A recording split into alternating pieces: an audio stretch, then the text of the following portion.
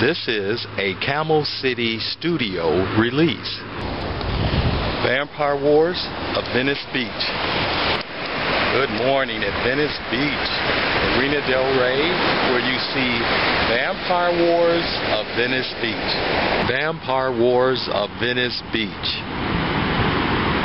Vampire Wars of Venice Beach. The new vampire drama. Vampires and Daywalkers. Who will control OFW? Who will control Oceanfront Walk? Vampires or Daywalkers?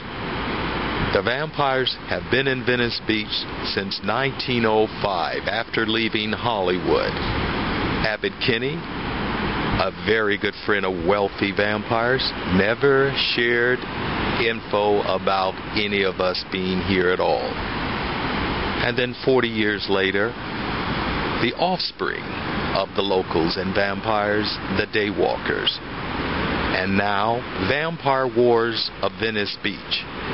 The battle to end all vampire wars. Who will control Oceanfront Walk? Daywalkers or vampires? Don't cross Windward Avenue. You might not come back alive. Vampire Wars of Venice Beach. Your new vampire drama. Your favorite Hollywood director. Take care. I think I've lived in Venice for about, well, since the late 70s.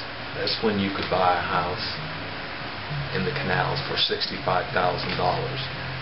Now, everyone along Oceanfront Walk and the LAPD, they're very happy with the vampires. But now, the Daywalkers, Vampire Wars of Venice Beach. It's going to be a battle.